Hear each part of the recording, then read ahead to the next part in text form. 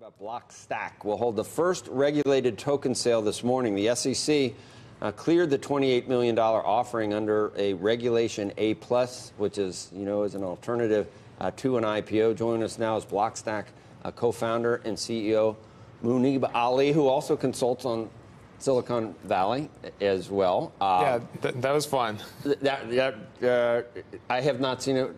You can talk to Mike about that. Mike enjoy that. Good stuff. Then again, I'm not in Silicon Valley, but I understand it's pretty. So at 11, it's like almost like an IPO, Muneeb, right? At 11 a.m., people could buy digital tokens. Yes.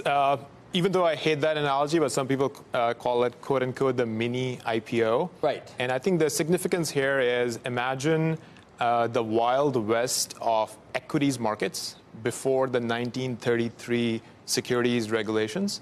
And this is kind of like how the crypto markets are right now, right? And what we have done by working with the regulators is that we have worked with them to define a legal framework so that there can be more transparency.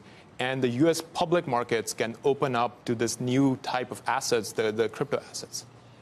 What exactly, in this case with Blockstack, what does my digital token give me the right to do in the future? Or why is it worth something to me?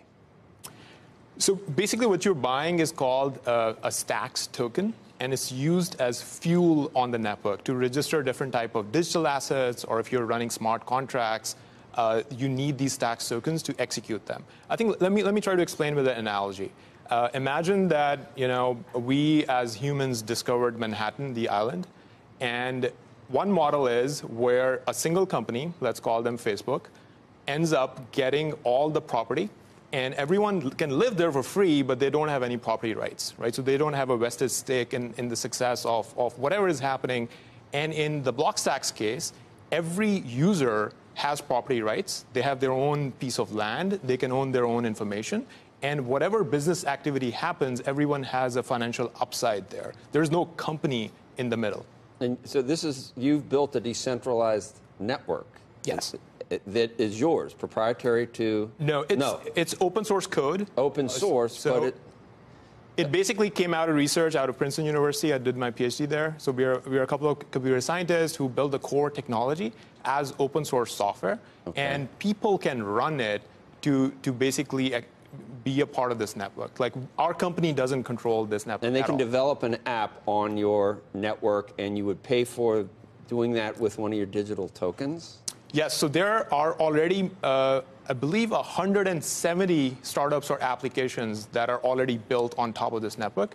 And they include examples like alternatives to Google Docs, to Instagram, to Facebook, to LinkedIn, to 1Password, and a whole list of these applications that are already live, and people can start using them. That 1%, they watch me, it's like when the toddler taking its first, and they're so proud. You got it. But they're so proud when they see that I am sort of, let's talk, can we just move beyond this and just talk about whether Libra was a positive for crypto or a negative? I mean, it's going to usher in possibly more regulation. It's not decentralized. Mark Zuckerberg is, that's all I need is for him to have his hands in my wallet and everything else. I'm not on Facebook, so he doesn't. But was it good or bad for this industry?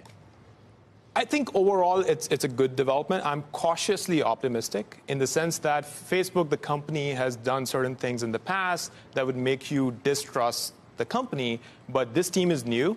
I actually know the leadership team there. I think they have really good intentions, and they're trying to do the right thing. With that said, at some point, Facebook would have to figure out that are they truly building an open system like Blockstack, or are they going to end up building a permission system like the current state of things, and they will have to figure out how to work with regulators as well. I don't see why that... for me, that offsets any positive from making it more widespread. It's just it doesn't seem to have any of the key characteristics of a Bitcoin, for example, which is decentralized. I don't see how you regulate Bitcoin. That's the beauty of it. You can try, but you really can't because everybody sort of owns it themselves, right? They own the rights to it. I mean, that's the point, right? Yeah, that's all right. Because you don't want there to be somebody saying fiat, let it be. So I feel like I feel some initial signs of a feel it, Bitcoin Molly? maximus in you, and crypto people will just love it. I'm moving from 4 to 5. I'm not quite at the evangelist yet, although I understand that the function of what it allows you to do gives it a lot of inherent value, I think. can I ask you about ICOs and the token sale? This is very important. This is the first SEC-sanctioned token sale under Reg A+. A year ago, maybe you would have gone the ICO route, as so many other companies did. In the first quarter of last year, there was something like $7 billion in ICOs. In this quarter, it's ground to a halt, virtually 118 million in the first quarter. So what made you choose this route, and do you think that this opens the way for other companies that would have otherwise looked to ICO do this through Reg A?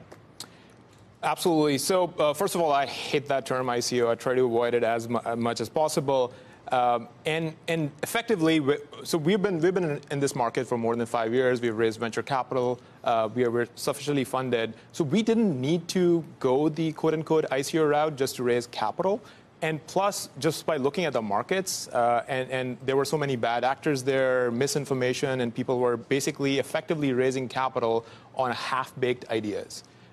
That's when we started researching that if we were to do it professionally, if we were to help mature the industry, what would that look like? That's when we did the first part of our token offering through a Reg D offering that was limited to accredited investors and large funds. So that was a 47 million round that we raised in 2017.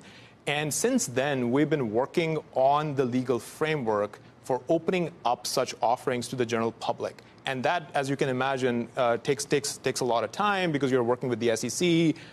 You need like audited financials, and your auditors are sitting there looking at like, what is this thing, and how do we understand it, and how do we actually get comfortable with the regulated token offering like this. So this really helps the quote-unquote legitimate companies that would have gone through the ICO route, but might have been tarred by this sort of scammy nature of the ICO market. Absolutely. I definitely think so. I think the work that we have done can serve as an example for other companies that are more professional and they don't want to otherwise go down the ICO route.